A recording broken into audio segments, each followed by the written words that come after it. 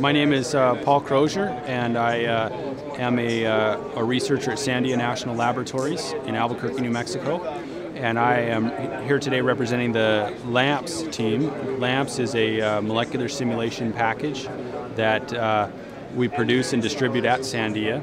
And it's for doing primarily molecular dynamics on massively parallel computers, but it also does other kinds of particle dynamics.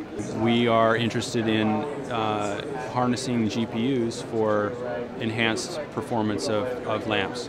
LAMMPS can do biomolecular simulation, simulate things like proteins or lipid bilayers, that kind of thing, but it can also do material simulation, metals, semiconductors, and it can do mesoscopic simulation and even coarse grain on up to nearly even the macroscopic scale. So any kind of particle simulation that uses pairwise force interactions, LAMMPS can probably simulate that. If you compute those forces on the GPU, you get a tremendous speed up to 100 times faster than running on a single CPU alone. If you can imagine waiting 100 times as long for any answer that you want, that can give you an idea of how painful it could be if you don't have this kind of compute speed available. And so in scientific computing, it makes the difference between making a problem tractable or impossible.